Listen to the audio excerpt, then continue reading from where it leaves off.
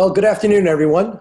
My name is Emmanuel Kim. I am the Korea Foundation and Kim Renaud Associate Professor of Korean Literature and Culture Studies in the East Asian Languages and Literatures Department at the George Washington University.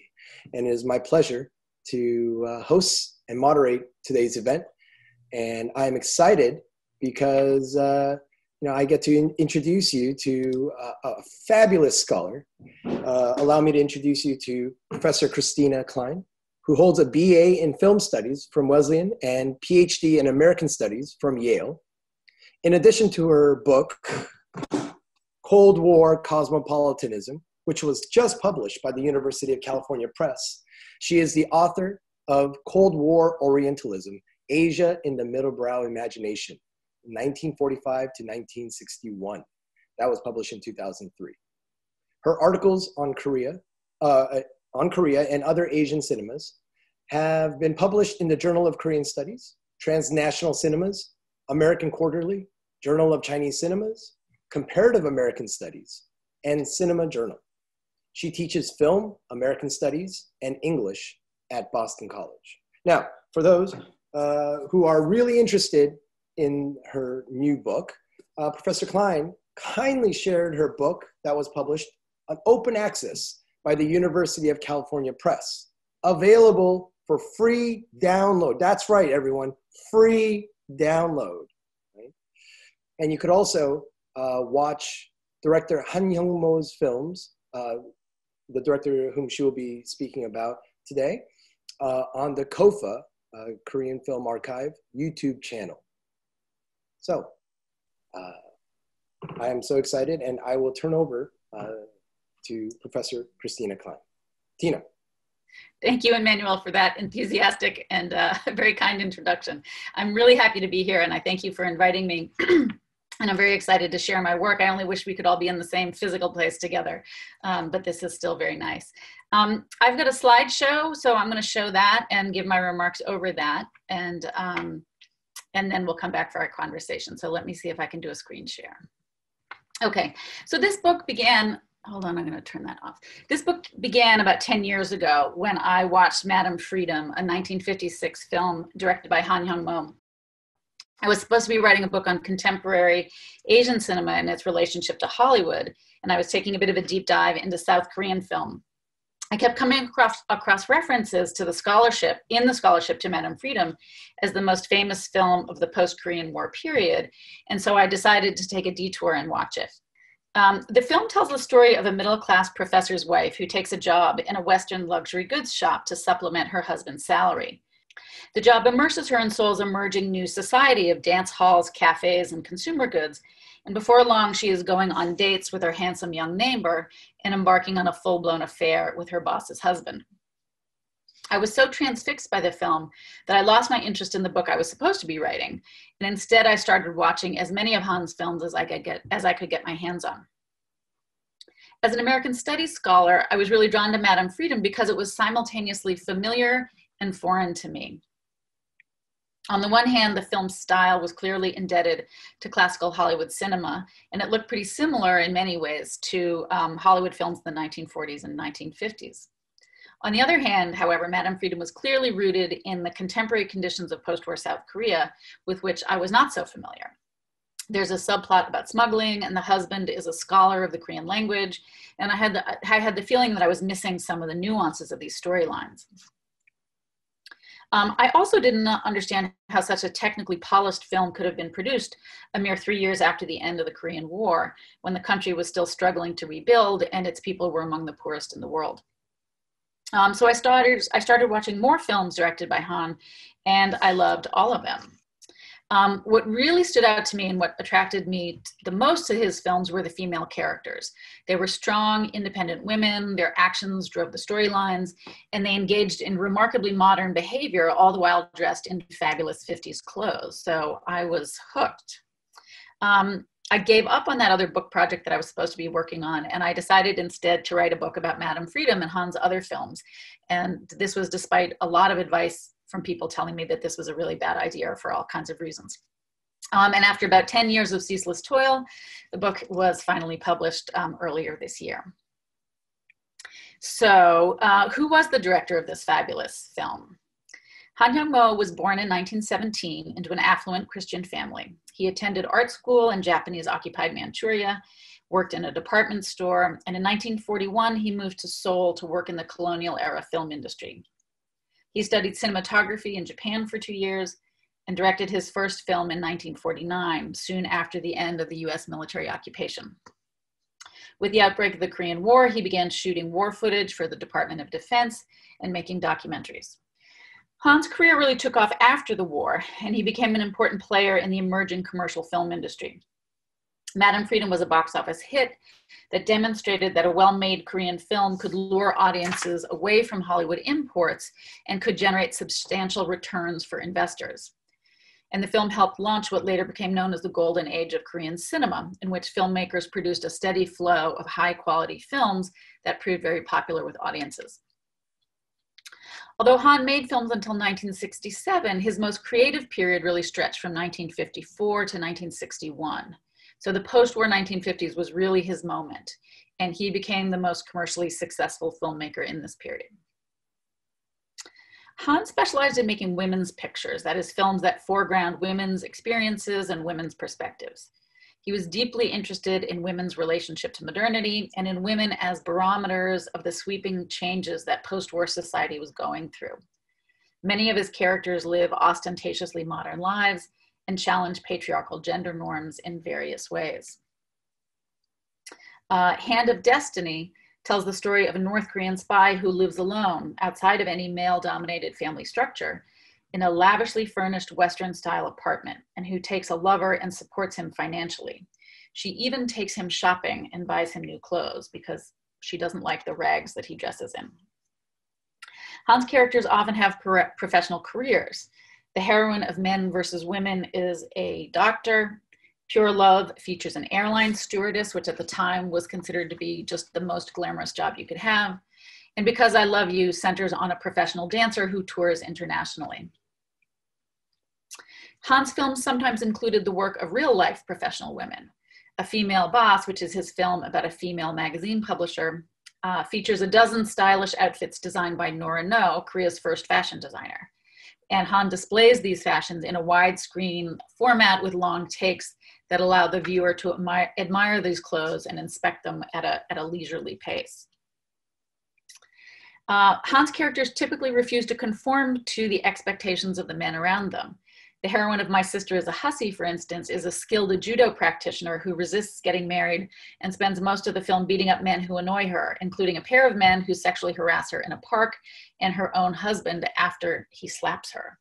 So here she is with her husband, and she's flipping him, and he ends up on the ground.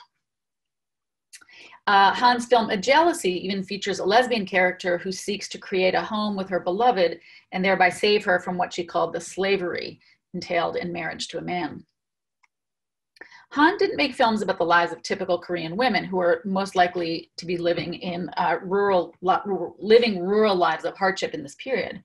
He was more interested in conveying the cultural trends and shifting values in urban life, and he captured the aspirations of a modernizing society more than its mundane realities. His films offered visions of a possible future rather than a widely shared present. One of the things that's interesting about Han's films is that they're quite ideologically open. They're not simple broadsides on behalf of women's emancipation. Many of them end with the female protagonist punished or dead or restored to her home in her proper position within a patriarchal family. This is from the final scene of Madame Freedom. And scholars have often focused on these endings and read Han's films as ultimately conservative and committed to restoring the status quo. I disagree with that reading. These endings are often quite brief, lasting not more than a few minutes, and they can't erase the preceding 90 minutes or so in which these women controlled the narrative and asserted their individuality. I take this ideological complexity as a mark of Han's astute commercial sensibility. He made films that could appeal to a broad range of viewers, from those committed to women's liberation to those who thought traditional Confucian gender roles were the heart of Koreanness and needed to be restored in the wake of Japanese colonialism and those threats to sort of Korean cultural identity. So my book argues that Han's films can best be understood through the framework of period style rather than through auteurism, which is a focus on the director as a sort of his unique creative vision. Period style is a term drawn from art history and material culture studies, and it refers to any style that is common to a range of cultural producers who are working during a given historical period, and that expresses broadly shared values and ideas. So I'm reading Han not as a unique artistic genius, but rather as an exemplary figure. He was exceptionally good at working in a style and expressing ideas that were in wide circulation in the 1950s. My term for these widely shared ideas in this period style is Cold War cosmopolitanism. And this seems, or can seem at first, to be something of an oxymoron, since the Cold War, as it's conventionally understood, entailed dividing the world into separate blocks and policing the borders between them.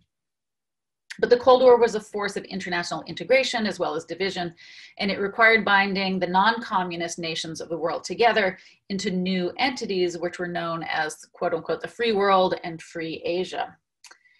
And a lot of political and cultural energy in the 1950s was expended to incorporate South Korea into these international entities, international communities, and to encourage Koreans to see themselves as affiliated with Americans and with other quote unquote free people around the world. So this is the cosmopolitan dimension of Han's films and 1950s culture more generally. It refers to all the ways that Koreans were engaging with things foreign within a Cold War framework. So Cold War cosmopolitanism has four main dimensions, as I'm sort of defining it. And first, it had a political dimension. It was a political discourse about Korea's membership in Free Asia and the larger free world. And it was employed by Syngman Rhee and a whole host of American leaders in all kinds of political speech and policy statements. Cold War cosmopolitanism also involved the incorporation of South Korea into these Cold War networks, such as the web of US military bases that spanned East and Southeast Asia. Second, Cold War cosmopolitanism had a social dimension. It entailed an optimistic attitude toward Western-style modernity and a belief in the need to shed the oppressive aspects of Korea's Confucian heritage and the legacies of Japanese authoritarianism, and to replace these ideas and values with liberal Western values, especially individualism and freedom. Post-war feminists such as Helen Kim, who was president at EY University, and Lee Tae-young, who was Korea's first female lawyer, they really embraced Cold War cosmopolitanism, and they used its ideals and its institutions to further their mission of emancipating Korean women from patriarchy. Third, Cold War cosmopolitanism was a material practice of cultural production and dissemination that was linked to Cold War institutions. The US State Department, the CIA, and US military bases created a lot of pathways through which all kinds of resources flowed into Korea and were used by Koreans to produce a wide variety of cultural products. The Asia Foundation, for example, which was a CIA-funded philanthropic organization, provided a lot of assistance to Korean artists and intellectuals in the 1950s. It financed Korea's first commercial film studio, for instance, which was stocked with up-to-date equipment brought in directly from Hollywood. And Korean filmmakers, including Han Hyung-mo, used this equipment to improve the quality of their films, which made them more popular with viewers and thus more profitable because they had bigger audiences, which in turn enabled more film production.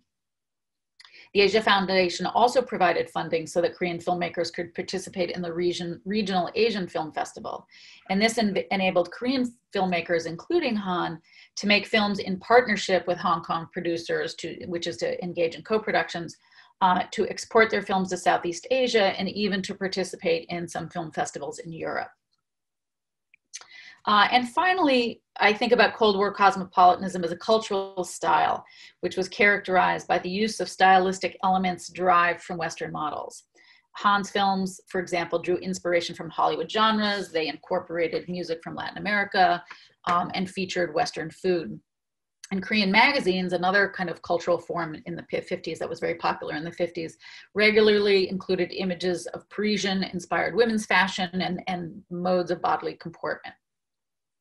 So to sum up, Cold War cosmopolitanism is the expression, I think of it as the expression of American and Korean efforts to modernize South Korea along Western lines and to incorporate it into the networks that were binding the non-communist world together. And I think it's a useful concept. I think it helps us understand something about Han's films and also about 1950s culture more broadly, and the 1950s itself as a distinct period in Korean history and a distinct moment of modernization. And that's it. Thank you. Well, thank you so much for that. And I think you really contextualized what you meant by Cold War cosmopolitanism. And first of all, in your slide, I wanted to ask you, because I have not seen it, my sister is a hussy, a judo. Is she a judo? So she's a judo practitioner, but is she an athlete, like representing the country, or is she just a practitioner? She lives with her father and her sister, and her father runs a judo dojo. And the mother has died. And so he has trained the girls, both of his daughters, who are now young women, to be quite good at judo. Is that to fend off any advancement from men? That's not that way in the plot. There might be some verbal reference to why he does it, but it's not really explained terribly well. The father thinks it's a good idea for whatever reason. But then, the film is utterly thrilling to watch. And unfortunately, this is one of the films that is not on KOFA's YouTube channel, but it is on their video on demand site. And it wasn't subtitled when I watched it. So I had one of my research assistants, a fabulous Korean student at BC. And so she was translating it for me as we were watching it. And she was just like, I can't believe this movie would have been ever made, even if it was made now. I cannot believe it was made in, 1961, whatever it was. It's quite shocking and just utterly thrilling to see it. But is it a comedy or? Yeah, it is. It's sort of it is a comedy. It's sort of a, it's a comedy. It's a bit of a sort of romance. She does end up marrying this guy, and it gets dark in the middle. Her father, she's a sort of a bad wife, right? She's beats up her husband, and her father says, this is not acceptable, and he beats her quite badly. He says, let's go into the dojo, and he, and it's a long scene, and it is not nice to watch. And he just beats her and keeps throwing her down and throwing her down and throwing her down. And all the while saying, basically better a dead daughter than a bad wife, right? You have to learn how to be a woman. You have to learn to submit to your husband, don't come back here. And she's sort of arguing with him, and he just keeps throwing her down until you really think she's dead, that she's not going to get up anymore. And then she finally gets up and limps away. And then she goes back and goes home and keeps arguing with her husband and, doesn't submit to him at all. That is very interesting, because there's a North Korean film that has a woman as a taekwondo practitioner. She represents her country, and it's a romantic comedy. So it would be interesting to look at these two films. Okay. So in your book, first of all, I thoroughly enjoyed reading your book. And by the way, again, available for free for those who missed it earlier. You mentioned that the USIS aimed to win the sympathies of women so that they can in turn exert pressure on their Korean husbands and their governments to act in ways commensurate with US interests. So USIS was appealing to women so that the women could somehow convince their husbands and their local governments to participate with the US. Can you explain that a little more, please? Yeah, the US targeted all kinds of demographics, right? Any sort of population that might be useful. So, students were one, and, workers and women. So women were just one part of one demographic that they thought, okay, this is a group that we can target and we can try to reach. And it did this all across Asia. It wasn't just unique to Korea. But so they would produce material that was designed to appeal to women and that would feature women. And so there was this kind of address to women. And it was a kind of an interesting address, because on the one hand, it was about sort of traditional domesticity, look, women being happy at home, you know, American women with their American husbands and their children, but they also showed women moving into public life, American women moving into public life. And sometimes even when that wasn't the intention of the material, they would just show women going about their business. So, you know, women having jobs, or women driving a car, or women voting and participating in elections. And so there was this sense, you know, the USIS didn't have a feminist agenda. That wasn't their goal, but they did believe women should be participants in public life. And so there was a sense of a sort of encouraging that move, because that was part of modernity, right? And that was part of the modernization of Korean society, was to give up, you know, move away from these very old-fashioned, very patriarchal sequestration of women just into the domestic sphere, and say, look, they can be participants in public life as well. And it's important that they do so. That's really interesting, because taking Madam Freedom as an example, and for those who have not seen Madam Freedom, please watch it. It's a fabulous film, right? And Tina was right. There's this element of absolute familiarity. Like, I've seen this before, the setting, the clothes. There's a scene in the dance hall that looks all too familiar. And yet there's this element of Koreanness, because they're all Korean actors, right? And so it's like, it's a juxtaposition of the two cultures really colliding in this one film, and it's absolutely fascinating. So please go watch Madam Freedom. But Madam Freedom has that, yes, strong female character who leaves the house like Sweet Dream. I don't know if you have seen Sweet Dream. It sort of has remnants of that kind of Sweet Dream-ish theme, juxtaposing that classic tale of Chunhyang, right? The faithful wife who remains loyal and faithful to her husband, even if death is upon her. No, this woman, Madame O, just decides to leave and enjoys being outdoors, right? And sort of flirting with other men. But I've heard that the Korean audience at the time disapproved of what was happening on the screen, and would even throw food and boo at the character. Is that true? You know, I don't know. It's hard to, you know, I've heard that about the housemaid, Kim Ki-young's the housemaid, that had that sort of hostile response. I don't know how much I've heard that with Madam Freedom. You know, and it's hard to tell. It's impossible to recover. What did audiences think? What did audiences feel? How did they behave? We don't really know. Right. It was fantastically popular. And I think that popularity tells us something. You know, the film, she's not always a very sympathetic character, but I think that's kind of the point. Like, a woman doesn't have to be virtuous. She doesn't have to be morally upright. Like, a woman can just be selfish. A woman can have desires. She can pursue her desires. She can be sort of mean to her son and unfaithful to her husband. So it was a model of womanhood that was really new. And I think that, you know, the viewers didn't have to necessarily approve of it to be kind of potentially thrilled by it, or to be interested in it, or to say, this is new and different.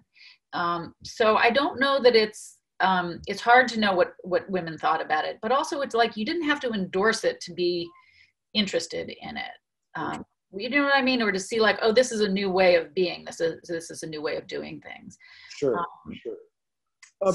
I mean, you mentioned briefly a new woman, a trend that was happening in the early 1900s.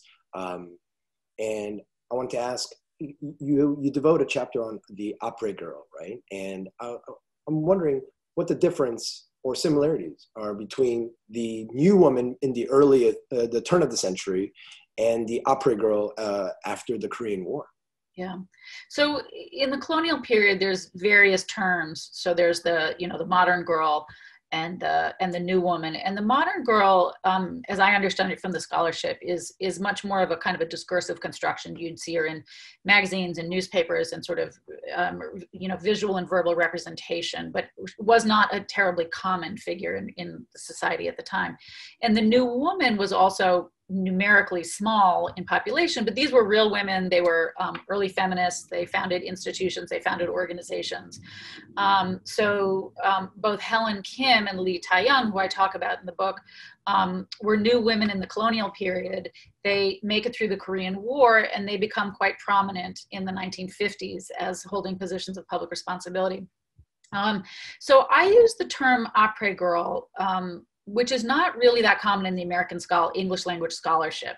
And actually, it was one of my same research assistant sort of found this, and when she was digging around, she says, "Hey, I think this is really important. You should think about this." I'm like, "Oh, good idea. Let's look at this."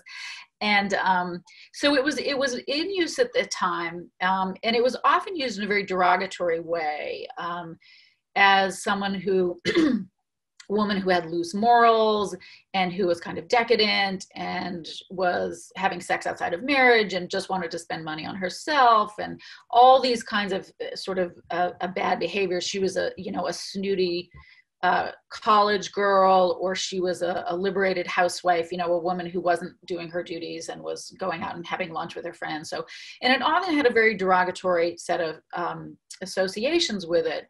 And I guess part of what I want to do with this is to say, can we redefine that a little bit, or can we refigure that category of woman and broaden it to be a kind of a modern woman in the post-war period, who is seeking to expand her domain in all kinds of ways and isn't necessarily morally upstanding and upright. A lot of Han Hyung-mo's characters aren't doing fabulous things. They are selfish and have other, qualities that aren't always that attractive, but that they represent a kind of,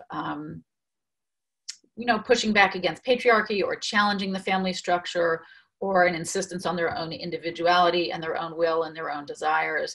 And I guess what I wanted to do by moving away from this idea of the après girl as a completely just negative characterization of the modern woman, was to put her in conversation with post-war feminism, and to say, actually, in the 1950s, there was a lot of kind of feminist, in the air. There was Helen Kim was an important public figure. Lee Tae-yong was an important public figure. Feminist ideas were in circulation. It was in the magazines. People were talking about it. And so to put sort of Han Hyung-mo's films and those après girl characters, see them as part of a continuum with more respectable feminist discourse, and say, look, there's a lot of ways that people were thinking about women's roles and how they were changing in the 50s. And we need to think about those in relationship to each other, and not just say, oh, the opera girl is ultimately, what a lot of people have said is she's ultimately a conservative figure because she's so awful. She ends up just reaffirming kind of patriarchal gender norms. And I want to say, well, wait a second, there's more going on with that. And there was actually a lot of positive depictions of working women and women who were wearing Western dress and engaging in certain Western activities. It wasn't all just negative. Right. Wow. Fascinating. So there's a debate in my family. My son is the ultimate judge, really, and he decides whose 부대찌개 tastes better, my wife's 부대찌개 or my 부대찌개. But the kid is very diplomatic, right? He knows how to appeal to both of us. 부대찌개 is a strong metaphor in your book, and it really just captures what's happening in this period, post-Korean War. But not only that, there's an element of cosmopolitanism within the notion of 부대찌개, right? And for those who don't know what 부대찌개 is, it's a Korean dish. It's like a hot stew with various kinds of ingredients. There's kimchi. There's definitely kimchi, and it gives it that spicy flavor. But it has Spam. It has baked beans, and sometimes you can put in like sausages or Vienna sausage, depending on who makes it, really, with different vegetables. And of course, to top it all off, you put instant ramen in it, and you stir it all up, you cook it up, and you just slurp it up, right? And it's a whole like communal dish, right? And it's perfect for on a rainy day and a cold day, right? So can you please explain to our audience your metaphor of this 부대찌개 in your book? Yeah, so I talk about Han Hyung-mo as in terms of 부대찌개 cinema, right? I take it as this idea, the story, the legend of how it was created was there was a woman who, this was in Uijeongbu, in a camp town outside of military base, and she worked in the kitchen, and so she would smuggle out meat in her clothes. So she'd smuggle out Spam or bacon or hot dogs or all this kind of processed meat. And then she would set up a kind of a food stand, and she'd sell it on the street. She'd put the meat in the kimchi stew, the jjigae, add the noodles, mix it up all together and sell it. And it was really popular, and other people started making it as well. And then, you know, now it's a part of the national cuisine. I can get it at 5 places near my house. So the idea, what was attractive to me was this idea of poaching, that in a period in the 1950s when people are incredibly poor and there's not a lot of resources, that the Koreans are actually incredibly creative, and they find opportunities to get what they need to make things, like to make culture. So they make new kinds of food, but they also make movies. And so it was interested in this idea of poaching as something what Han Hyung-mo is doing with his films, which is, you know, taking things from Americans and America and Hollywood. And I like the idea because it emphasized the idea of Korean agency instead of Korean victimhood. And that these are cultural producers, creative people, they're going to do whatever is necessary to make their art. And so some of that is sort of poaching, textual poaching from Hollywood, maybe. Certain kinds of camera movements or certain kind of genre conventions, or, you know, poaching from Japanese film, which filmmakers were doing in the 50s all the time, is remaking Japanese films and taking bits and pieces from Japanese film. But then there's also literal poaching, which is really taking things and using them to make the films. So the black market is important in this story, that there's a lot of stuff that's coming out of US military bases into the black market.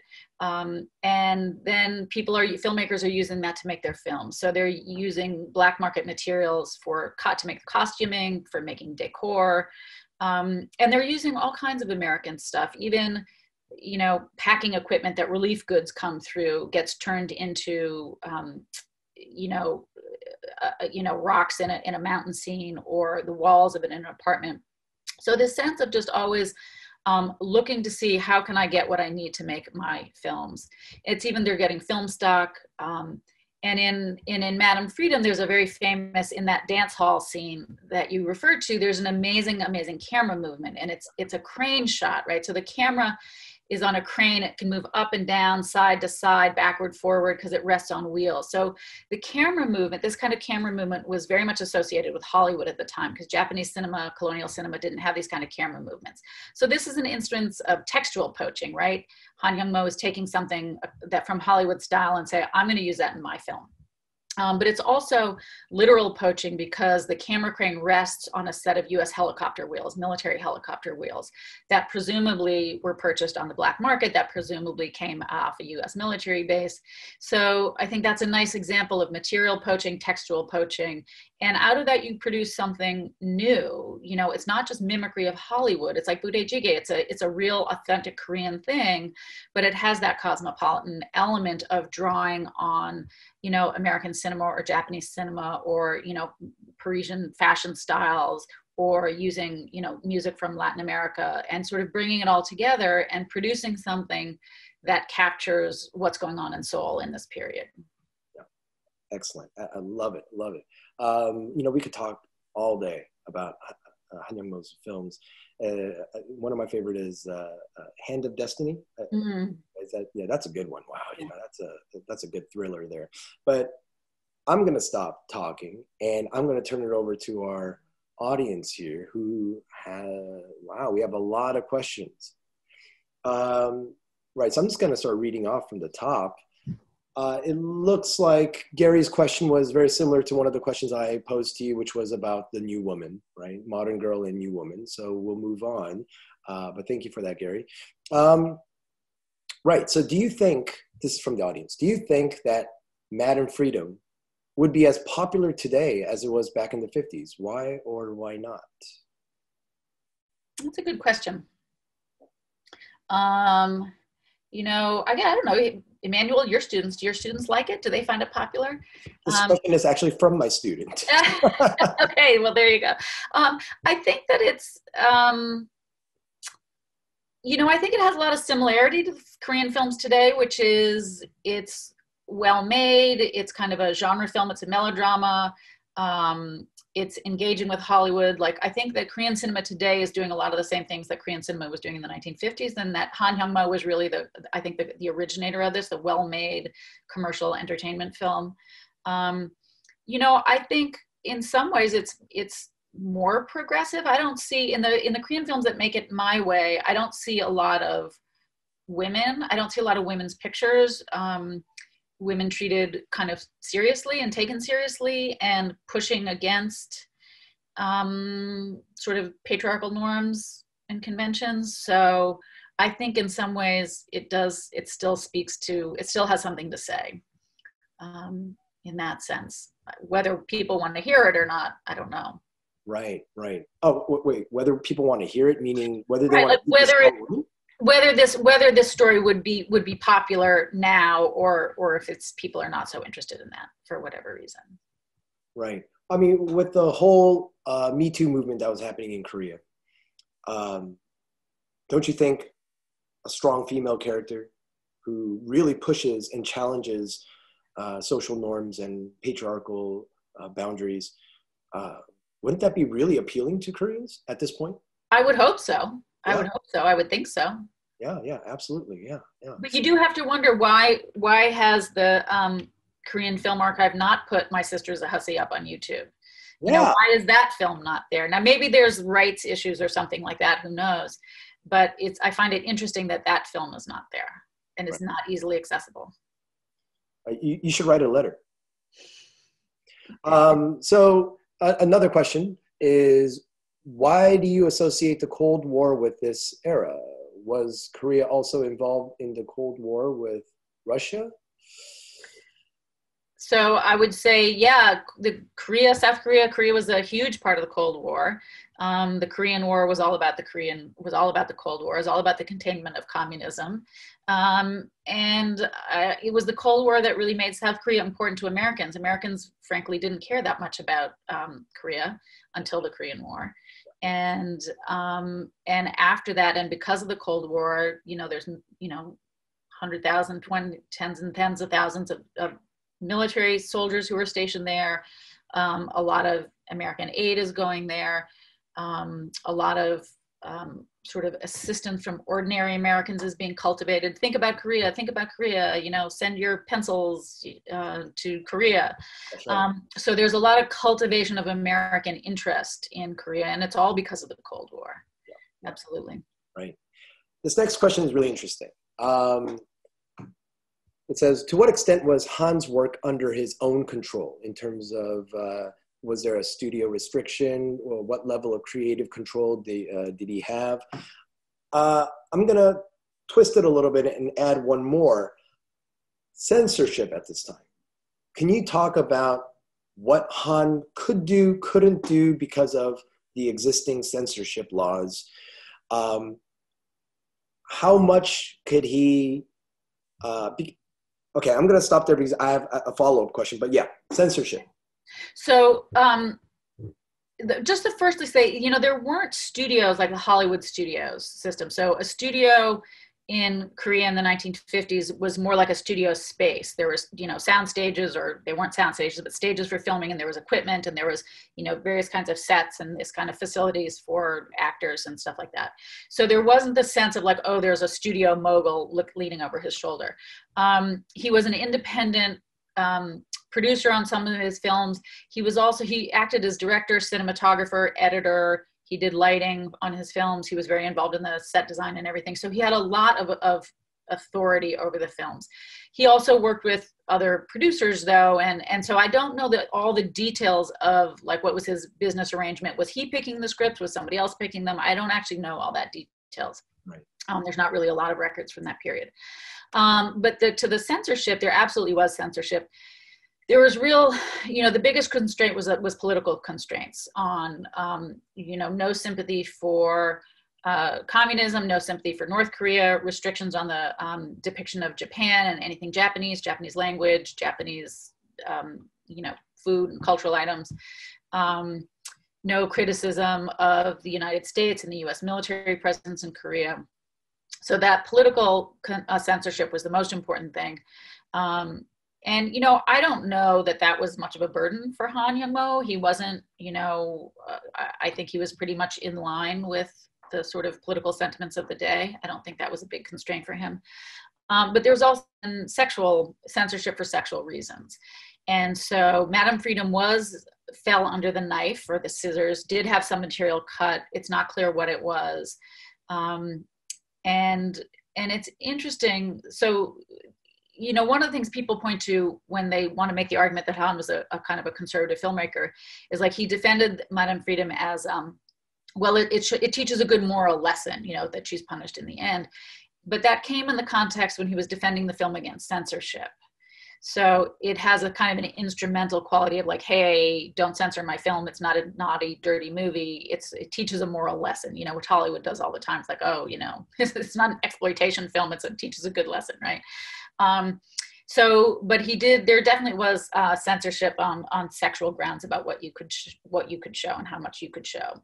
Yeah. But he did have the first kiss. He's famous for Hand of Destiny has the first kiss, on-screen kiss. So. That's right. That's right. Would you say that Madame Freedom shows the U.S. bases, U.S. or Western influences favorably, more so than some of his contemporaries like Aimless Bullet, Flower from Hell, or Flower in Hell? I can't remember the exact American title. Yeah, so compared to his contemporaries there, Aimless Bullet really shows the tragedy of the Korean War. Flower in Hell also shows this kind of takeover of the U.S. bases and the Koreans trying to sneak in, steal and take advantage of the U.S. bases there. But Madame Freedom shows a completely different light, right? It shows this kind of positive light of American presence, right, or foreign presence. So where does he stand in terms of accepting this kind of Western influence? I think you're absolutely right. It does have a much more positive feel to it. Although, of course, if you're inclined to see the whole film as a critique of her behavior, you could say, oh, all this American influence is bad. But I think, and this is one of the features of Cold War cosmopolitanism, is a sense that, you know, Western style modernity is liberating. There are opportunities. Let's move in that direction. We're ready for a change. That there's a lot of positive stuff. It's also fun. Like, wow, that you know, Paris Prado music is fantastic. That Latin music is fantastic, and the clothes are awesome, and I love that purse. And who doesn't want to go shopping? And who doesn't want all this material stuff? Like, it's new, it's desirable, and I think that there's a way in which that Han Hyung-mo definitely had, like, let's not be afraid of modernity. Let's not be afraid of Western influence, American influence. Let's see what's there for us. What are the opportunities that it's creating? And it's very, very different from the kind of social realism of Aimless Bullet, which is very, turns a very critical eye on and has is suffused with that sense of despair. And Han Hyung-mo I don't think he was a very despairing guy. I think he was a pretty cheerful guy in a sense of the sense you get of him from his films and from what people said about him. There's a line in the book, it's a quote from the period, that he had a reputation as Korea's coolest guy. And I think what they mean by that is he was like the most modern guy, and he was just on the cutting edge of everything. And he was a modernizer. He modernized the film industry. He had new technology and new genres. He business in such a way new for the time and profitable. And he had a sense of film should be entertainment. It shouldn't be didactic. It's not about teaching lessons. It should be entertaining. So let me show you what's new. Let me show you what's exciting.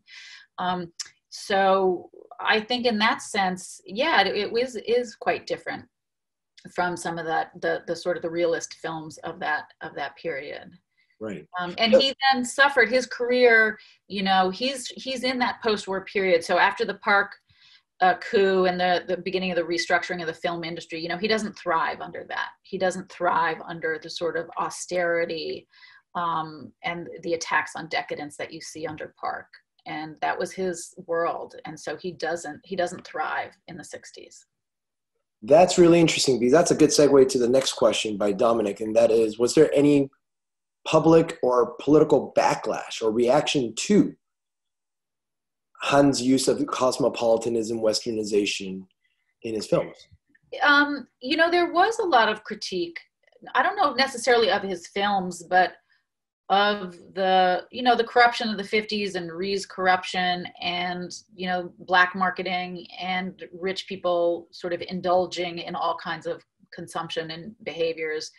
And so that when you get the April Revolution and then the Park's coup, there was a lot of, I think a lot of support for austerity and for scaling back and not spending Korea's precious, you know, sort of money in foreign exchange on these kind of luxury things. Like let's buckle down and pull together and actually have some development of the country. So I think that there was, if not a reaction against his films, there certainly was a reaction against that kind of,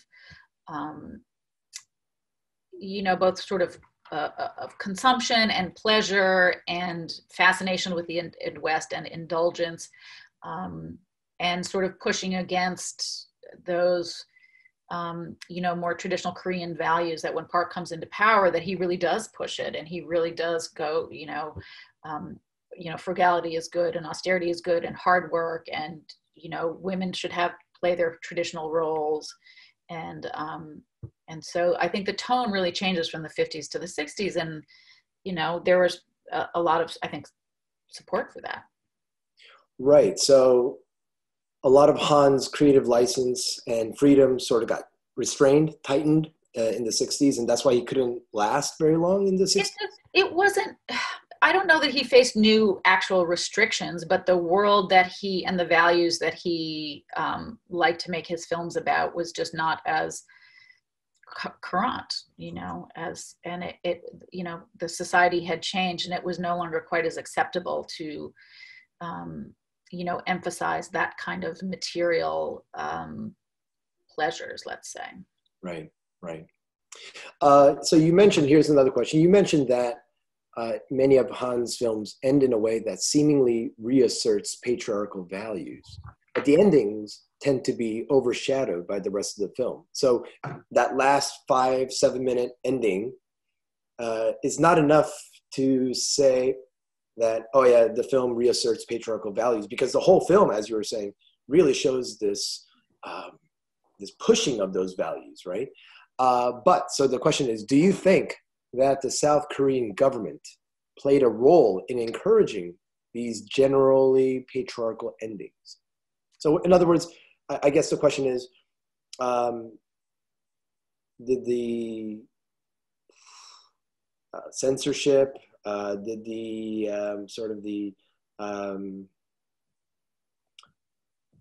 don't know, what is it saying? So the government actually played a role yeah, I would say, I don't think there was government involvement at that level in sort of the filmmaking, say, hey, you have to have this kind of an ending. Right. So no, I wouldn't say that. I think that he was a very smart commercial filmmaker. He wanted to get the biggest audience possible for his films because he wanted a big audience. He wanted to entertain. He also wanted to earn money so he could go on and make the next film.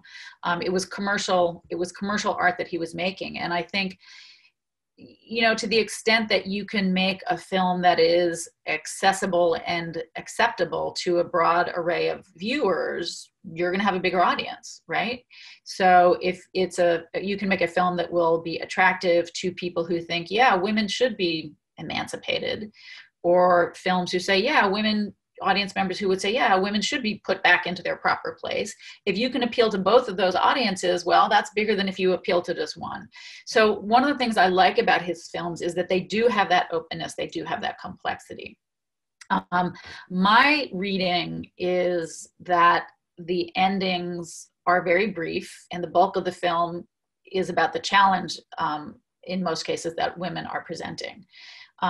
And I don't, in part of the things I do in the book is what I call reading against the grain. And by this, I mean reading against the grain of the narrative. So if you're thinking of film in terms of narrative, well, then the ending's really important, right? Where does the story end up? How is everything resolved? The end is the resting place where meaning is articulated and solidified and say, okay, we've engaged with all these ideas, we've been tossing them up in the air. Here's where we come down. So what I mean by reading against the grain is reading against the grain of that narrative closure and narrative primacy as the place where meaning is made definitively. And especially in the kind of films that he makes, in melodramas and women's pictures, there's all kinds of other stuff going on that are very meaningful, whether it's the cinematography or the costumes or who you identify with or the use of sound. All of these things that are connected to the narrative but are themselves not narrative elements. And I think a lot of that involves presenting these women as the object of viewer identification, presenting them as fascinating and as spectacle, like as inherently interesting in their own right. It's where the bulk of the film's resources go, are to lighting these women and decorating these women and putting their makeup, and they get the big camera movements and they get the resources, right, are all on these women. So I think that's why I'm inclined to say, to read against those endings and say they're important, but they're not truer than what happens prior. That's an interesting point, actually. So I have a real specific question. Does he ever use the camera? So I'm trying to look back and think back at all the films, and even Madam Freedom. I don't recall director Han using the camera to focus on the woman as a sexual object. And you can make an argument for the singer at the dance hall, but typically, like in the 40s Hollywood films, whenever a woman enters the scene, the camera starts from the shoes, goes up her legs, and does that whole panning of the body, right? And it has the male gaze on the woman, right? And then she has this kind of like hazy. The lighting is different for women, right? She has this glow, right? I don't recall Madam Freedom having that, or A Hand of Destiny having that. So I'm not sure. I don't want to generalize, but just based on those two films, I don't recall him sexualizing, the woman in the way that Hollywood did in the 40s. I don't know. Would you agree? He does in some films. Pure Love is one. Okay. And that has it has a fashion, it has kind of a fashion show in it, right? Early on in the film, and it's the stewardess woman, and she's kind of an opera girl. She lives alone, and she's caught in a boating accident, and she nearly drowns, but she's rescued by a painter. So when she gets out of the hospital, she's like, I want to find that guy again. And she's quite interested in him sexually. So there's a sequence in which she's strolling up and down the beach looking for this guy day after day. And in each time she's wearing some beautiful outfit. So a very skimpy t-shirt, very tight t-shirt. I showed that picture, very short shorts, tight white t-shirt, very revealing, or other kinds of dresses, or she's even in a bathing suit, what looks like a flesh-colored bathing suit. So there is very much that kind of, she's eroticized, sexualized, but it's a fashion show. So in that sense, are the male viewers really interested in the fashion show, or is this for the women who are more interested in the fashion show? So even in that kind of a male gaze, I think he's giving something to the female viewers as well. Interesting. And Young-sun Park asks that very question: opera girl as a style. And I think you just sort of touched upon that, right? It's not just a movement or an idea that circulated during this time, but it was utilized as a form of style. And so you just mentioned about how it was like a fashion show. Can you expound a little more on that for Young-sun Park? Well, I think that the clothes are one of the things that's interesting in the 50s, that clothes are very, very expressive in the films of the 50s. It's a time when Korean clothing is changing for women, that women are starting in large numbers to stop wearing the hanbok and move into Western dress, but they're also still wearing the hanbok. So in a film, clothing becomes very, very expressive. What is she wearing? What does it mean what she's wearing? That she's wearing Western dress, she's wearing a hanbok. What is it? This character wears one thing, this character wears another. Oh, but this hanbok is very stylish. It's new fabric, new patterns. So clothing becomes very expressive because it's in flux, and so it can be used for storytelling and for characterization, what women are wearing. But it also becomes very interesting, an object of interest for female viewers. And there's interviews of this of one actress who's very, what's her name, Ang-ran, I think is, I'm mangling her name, sorry. And she later interviews would say, oh yeah, people would want to go see my films because I want to see what I was wearing. Yeah. You know, what's the purse she's carrying? What clothes is she wearing? Who cares what the story is? We want to see what she's wearing. So that sense of that fashion is becoming, it's a new thing. It's an object of interest, especially for younger women. And so that sense of sort of clothing as spectacle, that's just inherently interesting in its own right, regardless of the character and what happens to her.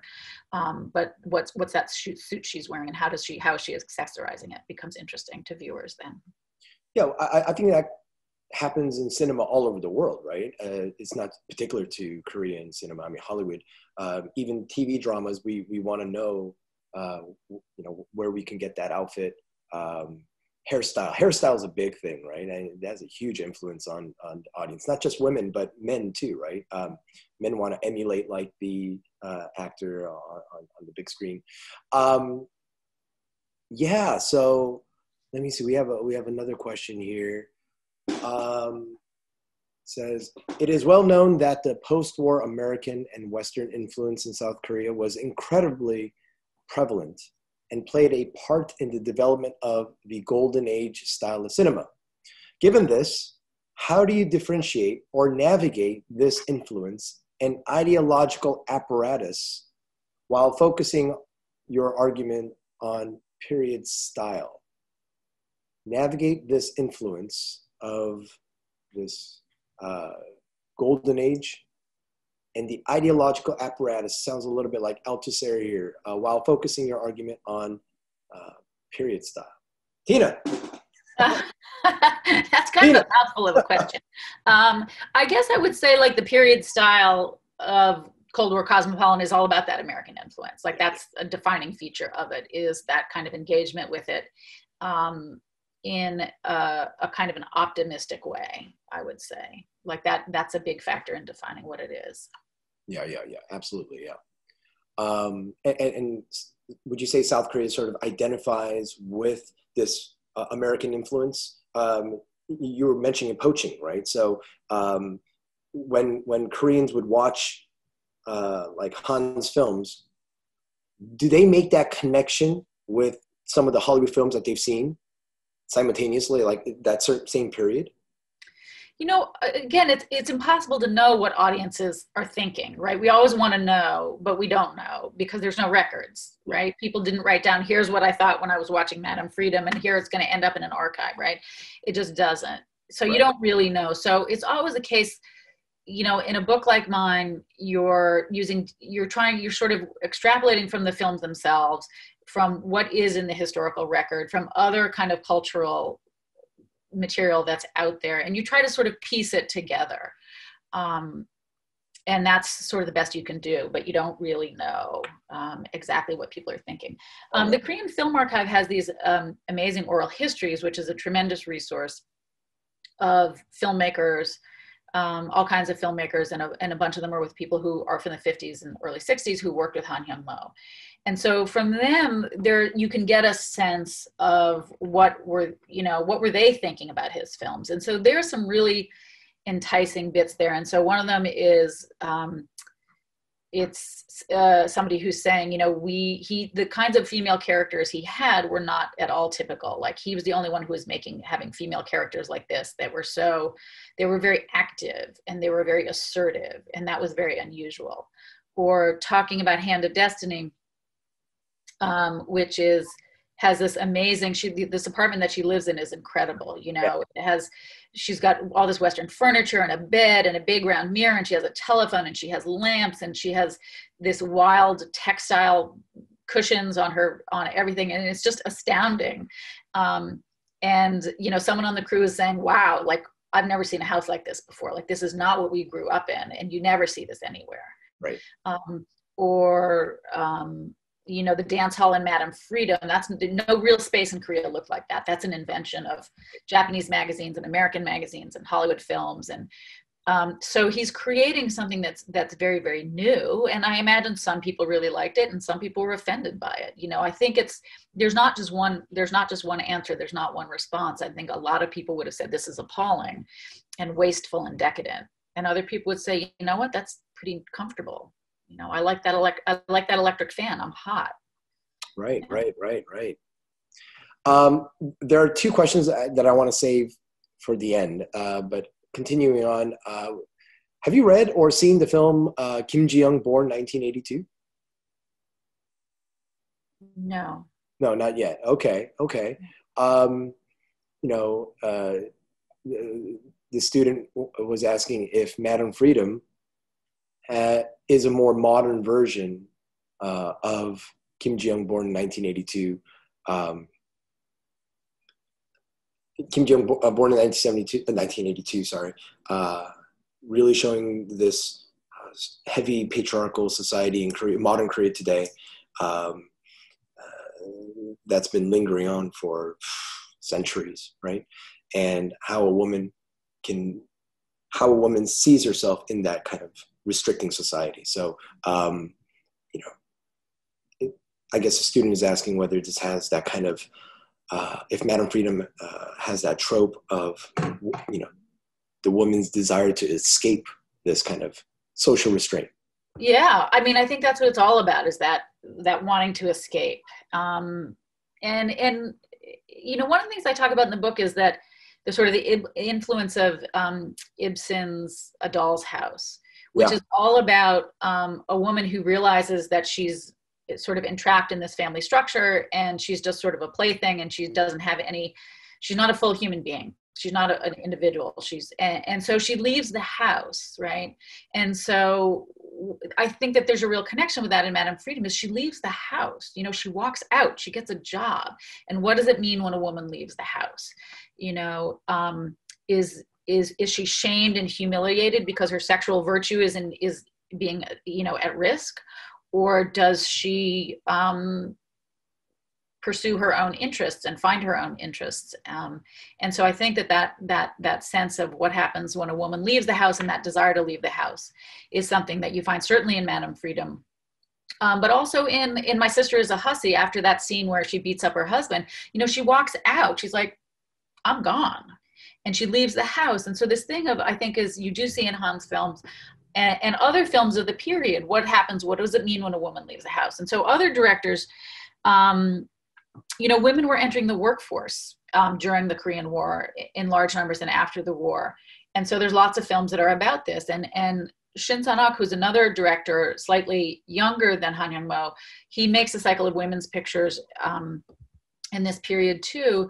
And he's much more interested in that his stories are much more about the shame and humiliation that follow when a woman leaves the house, that she's much more likely to have to do things that she doesn't want to do, and her honor and her virtue are threatened, and she's trying to get back into the house, or she retreats to her family. And so he's more interested in the shame and humiliation, which is the more traditional thing. Why should a woman stay home? Is so her virtue will not be sullied outside the house. And Han Hyung-mo is not at all interested in that. And his women, they're never worried about shame and humiliation in public, because their sexual virtue is never an issue. Like they don't care. That's not what they're interested in. So they can't be shamed and humiliated in that same way. And Hand of Destiny is amazing because this woman, she's a North Korean spy. She lives alone. It's quite clear. She falls in love with this guy. He spends the night. Like, it's pretty clear that he spends the night in her bed. And then she's like, hey, let's go. You know, I don't like your clothes. Let's buy you new clothes. Like, let's doll you up. And after the shopping trip, this is an astounding scene. She brings him back to her apartment and he's primping there in front of the mirror. And she's looking at him and she's like, you look pretty good to me. And he's perfectly happy being looked at. You know, it's a complete inversion of, I mean, the whole film is such an inversion of this sort of gender hierarchy. And, you know, right down to who possesses the gaze and who's being, you know, who's bestowing expensive gifts and all this kind of stuff. All right, that's it. I'm teaching Hand of Destiny next year. All right, that's it. You've convinced me enough. I love the film so much. Yeah. An interesting question is from another student. Madame O in Madame Freedom is the only one who gets punished. What does that say about her desire to modernize and become that strong woman when she is brought back to that kind of patriarchal rules and structures, right? Yeah, I think there's often almost all the films, and the other thing just to say is lots of his films are lost. So it's very hard to make claims about his body of work because so many of the films have been lost. But in a lot of the extant films, the women absolutely are punished. They're humiliated, they're beaten, some of them are killed, they're restored to, the happy ending is they get married and live and be domestic, which is what they have not wanted out through all the rest of the film. So there's all kinds of ways I think that theme of punishment is very important. And part of it is, as I said, it's an acknowledgement of that patriarchal ideals are still very much alive. They're very important. They're very forceful. So it's part of that, the reality of what's out there. It's part of appealing to a broad audience. But there's also something I think about punishment that is different with Han Hyung-mo from other directors, which is they're not suffering, right? Yeah. And so this ideal of the Korean woman as endlessly suffering, and there's something noble in that, and there's something heroic in that, and there's something beautiful in that, and their suffering, their self-sacrifice, and and which you do see in a lot of films. And his women don't suffer. Yeah, they don't suffer. They might be beaten nearly to death, but that is slapped. She slapped, right? Yeah. Right. But they're punished in response to actions that they have chosen, right, and actions that they have taken, and the exertion of their own will. And so they're punished as individuals for making choices that an individual makes. They're not suffering because that's what women do. And I think that's actually really important because Han's female characters are individuals. They're individual people. And that claim that a woman is an individual, that's quite radical. That's what the feminists in the 50s were pushing for, is that women are individuals. They're not defined exclusively by their role within the family. And Han's films put the woman as individual on screen. Right. And an individual can be punished, whereas sort of woman is as a category is doomed to suffer. Right. I'm going to take two questions and sort of mesh them together, and hopefully you'll be able to answer both of them. They're not completely related, but we can find some relation, and that is, how do you know how much Han was exposed to Hollywood films? Yeah, everybody was exposed to Hollywood films. Hollywood films had been, dominated the market during the colonial era and after the Korean War. So it was really only a short period during World War II when they're locked out of the market. But yeah, everybody was seeing lots of Hollywood films. Okay, all right. This next question is from someone right across the street from Boston College, from Boston University, from Yun Sun Yang. Thank you so much for the super clear presentation. Hold on. I would like to hear more about your distinction between a producer of period style and auteur. Exactly what made you hesitate to call Han an auteur? Isn't an auteur embracing his or her contemporary style to a degree? It's sort of a difference in emphasis, in that an auteurist approach focuses, the emphasis is on sort of their individual creative genius, and a period style is a much more cultural historical view of let's situate this filmmaker in the broader culture and look at how their style is shaped by political concerns or military conditions or economic conditions, all those things surrounding the film. So I think Han Hyung-mo does have quite a distinct film style, and one could consider him an auteur, and I'm not opposed to that. But the approach that I take is different. It's a much more cultural history. And I think it recognizes, again, this idea that he's exemplary, not unique. He's really, really, really good at what he does, but other people are doing similar things as well. And you can see that in magazines, and you can see it in other film directors, and you can see it in all kinds of other places, that people are thinking with the same set of ideas. And he's really good at just getting it absolutely right in his films, but other people are doing similar things. Yeah. Jenny Wong Medina said, my sister is a hussy was on YouTube channel for a while. Was it? Yeah, but Kofa shuffles the roster of the films from time to time. Her class loved it. Sad to hear it's gone now. Oh. So, yeah, you and Jenny should write a letter. Yeah, I'll write them a letter. Bring it back. Bring it back. All right. Okay, another question. Oh, you know what? We have a lot of questions. I'm hoping that we can really get through all of this, but also a lot of the questions overlap, so I'm going to try to avoid the ones that you've already answered. All right. So can you talk about the methodology in your book, divided into contextual and then textual analysis in the two parts? For the text, mainly thematically organized. I'm guessing from the chapter titles. It's interesting that you discussed the material realities, such as the use of the crane shot and the apparatus found in the black market. So your research also involved the material aspects, like sort of like an archaeologist. Were you an archaeologist? I feel like an archaeologist. I think that's great. Yeah, I'm an archaeologist. Indiana Klein. Yeah. So the book, it does have two parts. The first part is cleverly called Period, and the second part is called Style. So the first two chapters are much more of the kind of the world, trying to paint a complex picture of what's happening in Korea in the 1950s. So there's kind of political history and social history with feminism, and kind of cultural history, this idea of public cultures, what's happening with the film industry and other cultural institutions like Yowan magazine. So that's the sort of trying to paint that big picture of what's happening in politically and socially and culturally.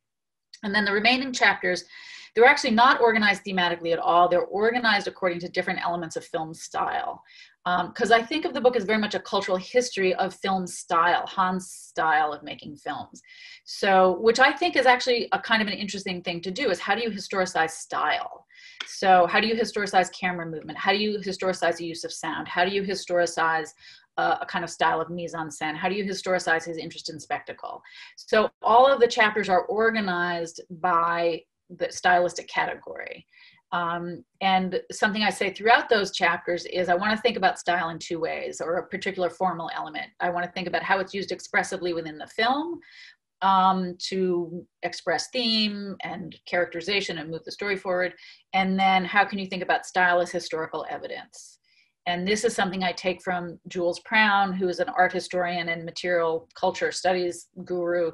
And he said, style is itself historical evidence, and you could read style as a kind of evidence, and it can illuminate things that other regular historical documents in an archive can't necessarily get you to.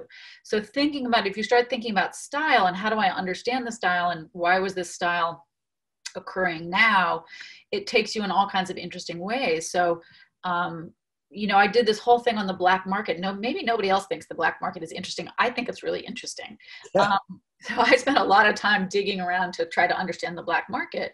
And that's the archaeology part, in a certain sense, is how do we see that, his style of mise en scène, his costuming, his decor is so connected to, the black market, which is itself so connected to the US military bases, which is itself so connected to smuggling in from Japan, which is drawing on colonial era networks and immigration patterns in Zainichi in Japan.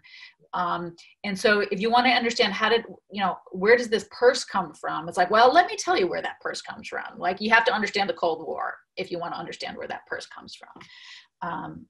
So that's what I mean by sort of cultural history of style.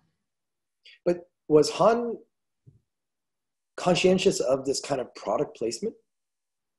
So product placement. So that's an interesting question. So product placement and poaching are two very different things, right?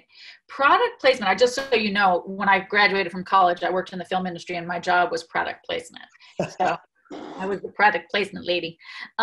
So product placement is when you put something in your film for the benefit of the company that makes that thing. So there is an example of product placement in one of Han's films. It's a female boss, and Han Hyung-mo's art director that he worked with regularly also worked designing logos for companies. So one of his clients was Crown Beer.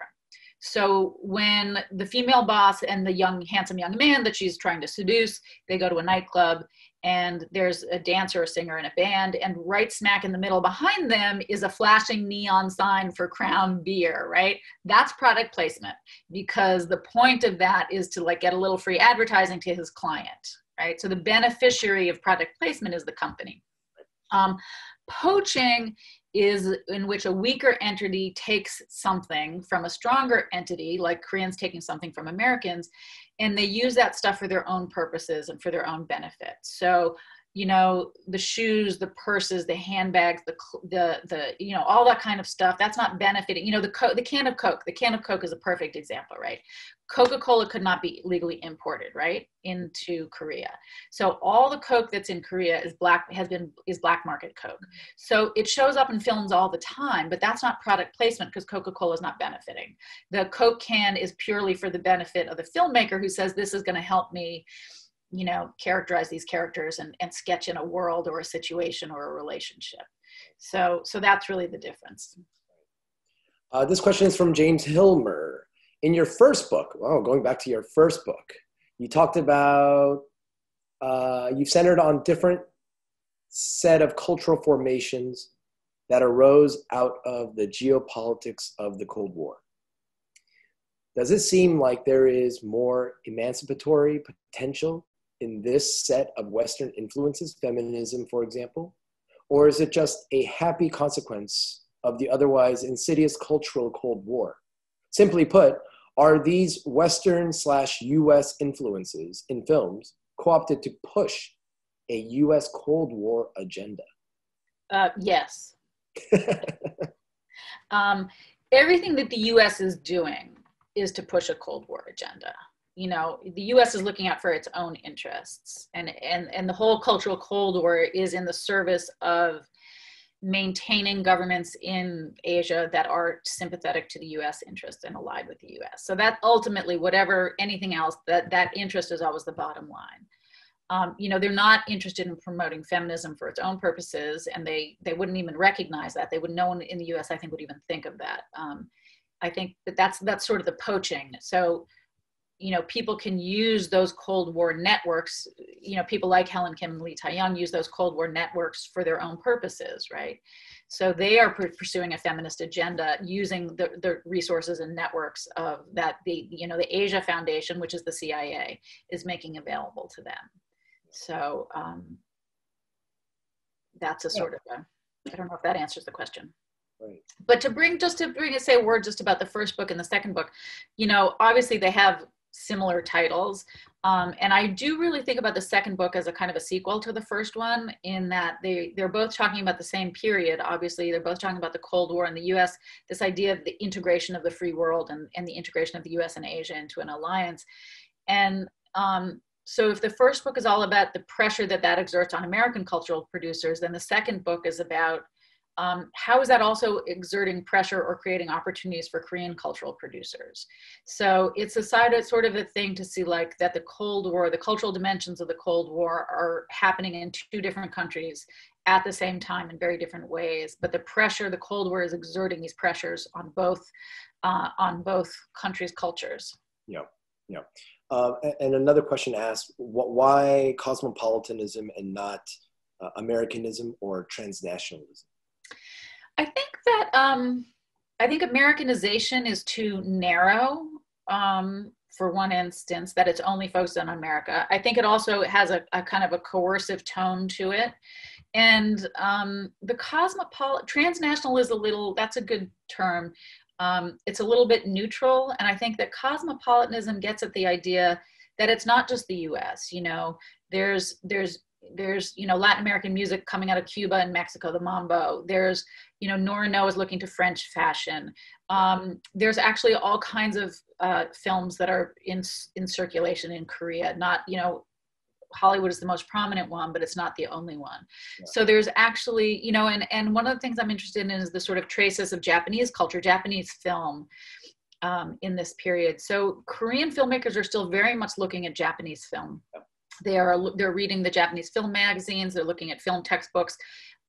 Japanese films, I think, are even being smuggled in some instances. So there's a way in which that cosmopolitan gets at the sense there's other players involved and not just the US.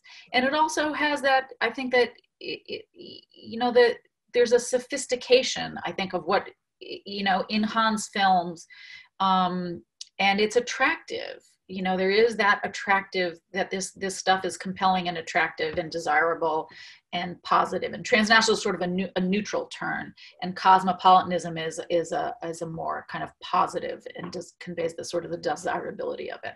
Yeah, yeah.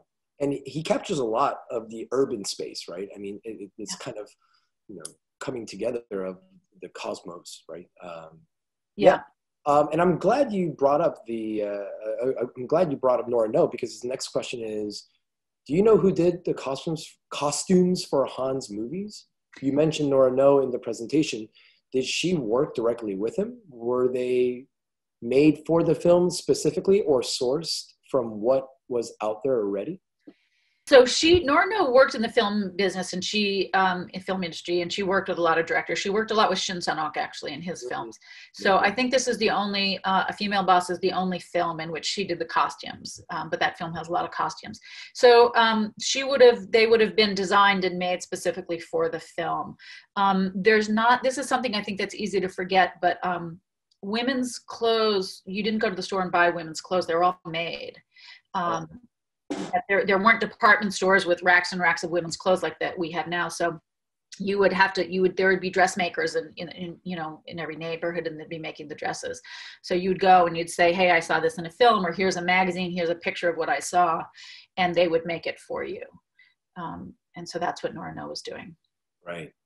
Okay, so we only have about a few minutes left, and I purposely saved this question because I thought it would be a good way to end today's session. The only problem is I got to find it now. It's way back in sort of the early, here it is, right here. It's by Yuna Lee. Following your discussion about the US AIDS and cultural diplomacy in Asia, do you observe Cold War cosmopolitanism in other Asian countries, such as Japan, Vietnam, or India, where the US economic and cultural aid programs were prominent? So now we're leaving Korea, we're going sort of the rest of Asia with the US tentacles reaching out to all these countries.